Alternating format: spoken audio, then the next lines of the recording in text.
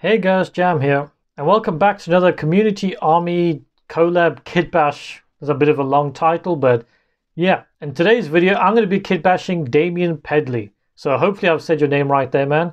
And this is a pretty special one actually, because when I was thinking about this whole Community Army thing and kitbashing all the Marines and trying to get them into a functional army, obviously I went to Death Watch. And when looking at Death Watch and Primaris and all that stuff, I just happened upon Damien Pedley's work. Because if you guys do know him at all, or if you go check his Instagram and stuff, he's got an absolutely phenomenal Death Watch army. I think it's mostly Primaris. I mean, he's an absolutely amazing painter, and his kitbashing work is just as good. So that actually makes this video a little bit intimidating, to be perfectly honest, because he's way above my level, and so it's kind of weird I'm making a model of him kitbashing and stuff like that, and eventually paying it up into my army. But hey, I mean, this whole point of this whole series is to push me out of my comfort zones and try new things and see what people suggest and all that kind of stuff. So yeah, Damien's a pretty big inspiration for this army. Like I said, he's a great painter, great kitbasher and all that stuff. So go check his stuff out. But I'm going to stop yapping and let's see what he says and what he wants me to do for this video. And I'll see you on the other side.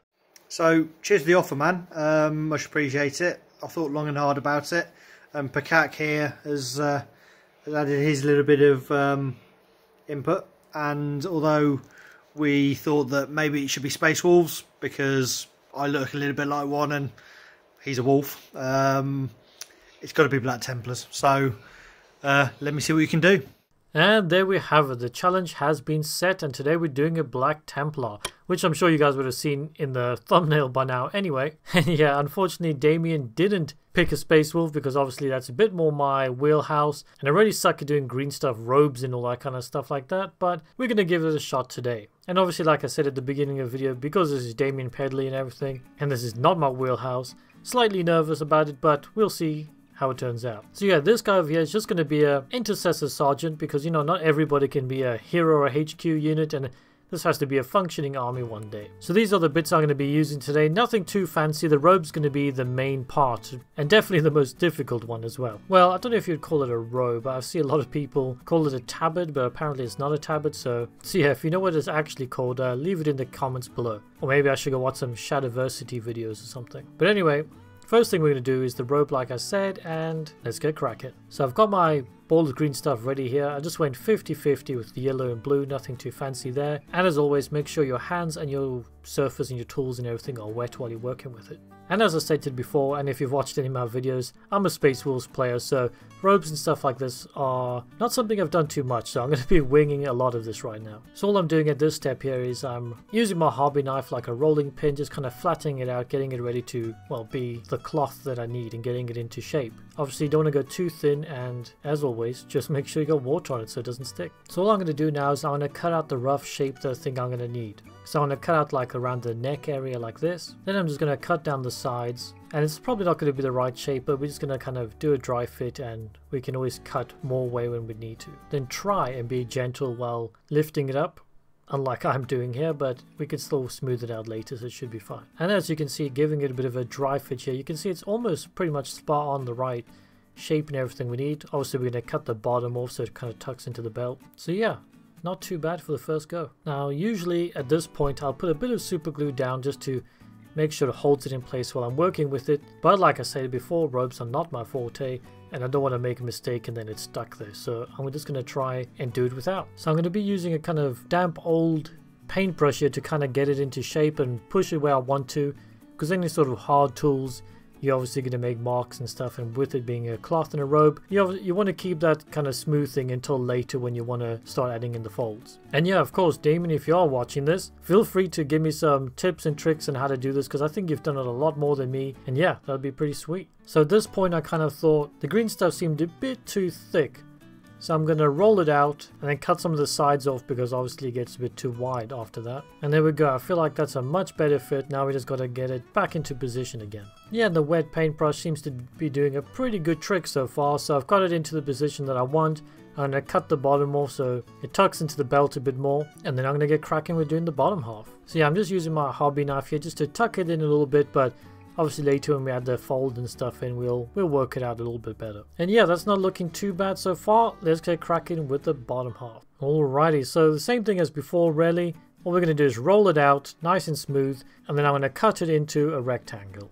Yeah, that size looks pretty bang on, so let's just get it on there. And once again, just use your wet paintbrush to get it into the rough shape that you need it. Also, I probably haven't used the right model for this because he's got like those inbuilt trinkets and stuff that I'm just kind of covering up. But yeah, if you're using a normal Primaris Marine, you shouldn't have that problem. So that's roughly the kind of shape I'm going to be going for. Now it's time to kind of tuck everything in, create the folds, and hopefully not ruin it. So firstly, I'm going to be tucking it into the belt at around the belt area. And I'm just going to use my hobby knife for that, trying not to ruin the detail too much. Now I'm just whipping out my toothpick, and I'm just adding in some like folds around there, going back and forth. Obviously, like I'll test some folds. If I don't like it, I'll smooth it out later with a paintbrush again. And the toothpick's pretty sweet anyway, if you just want to use that for the tucking in instead of your hobby knife as well. And also because when you cut the green stuff, you obviously leave behind this really harsh, rigid line. So I like to kind of just smooth off the edges so it looks a bit more natural. And as always, because we're so low rent around here, I don't actually have any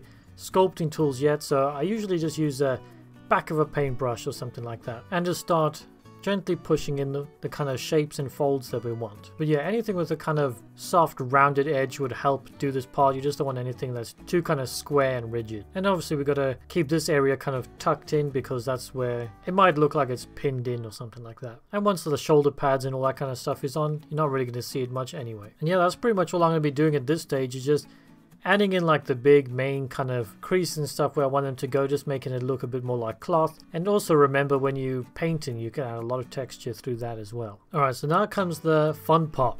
Now that we've got our general shapes, what I'm doing is I'm getting a damp toothpick. I'm not using the point, I'm just kind of using the flat end, and then I'm going to start pressing it in and moving it along and just getting some nice, really detailed, deeper creases in there. And then for the bottom, where we want to get those kind of smaller creases in there, you just want to use the same kind of technique, but maybe using a bit more of the point and just kind of gently pressing it in. Just imagine how a t-shirt looks when tucked into a belt. So yeah, hopefully you can see that there. We're basically just getting some nice deep lines where we can highlight, shake and settle in and all that kind of stuff. And then what I'm also going to do is around this collar area, I'm just going to pull it out a little bit so it looks like it's a bit more dynamic and maybe blowing in the wind. And then of course, when you're done getting all the creases and folds that you want, just go back to your damp paintbrush and smooth it all out. Just don't push too hard and get rid of all the details that you've already been working on. So yeah, I'm just going to refine this a little bit, do the same thing to the bottom part, and then we're pretty much done.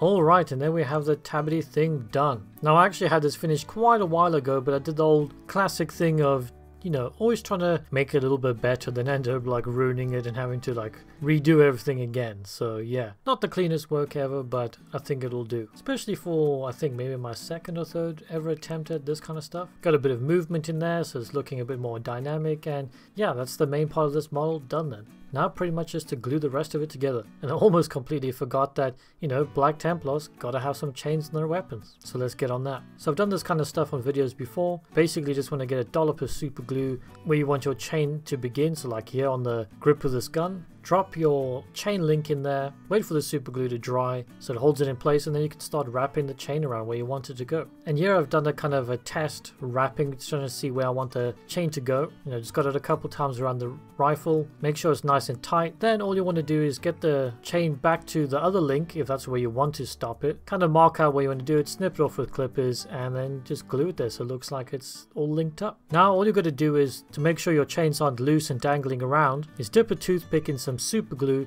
and just kind of dab it and run it along the links and stuff like that. And obviously get some on the gun so it sticks to the gun, hardens the links up, nothing's going to be moving around when you paint. Now I'm going to go ahead and do the exact same thing for the sword and get back to you guys. And there we have it. We've got the chains on there all linked up and ready to go. Now the head that I've used there is just a Primaris head that I've previously done some green stuff beard and hair work on it. I've done a video on that before, so if you want to check that out. I just found that one in my bits box and I thought, you know what, this one looks kind of Damien Pedley-ish. It's got the beard, all that kind of stuff, and I feel like it's a good mix between a Black Templar and a Space Wolf. And obviously, as you can see here, I got some misting and stuff from the super glue on the chains, but once you're primed and painting, you won't see that stuff anymore. And obviously, as you can see, I've chucked the shoulder pad on there and everything because, you know, he's going to be part of the Death Watch. Got the pose in a relatively decent kind of point. I might chuck on a purity seal or two here and there, but we'll see when I cut to the actual showcase of this model.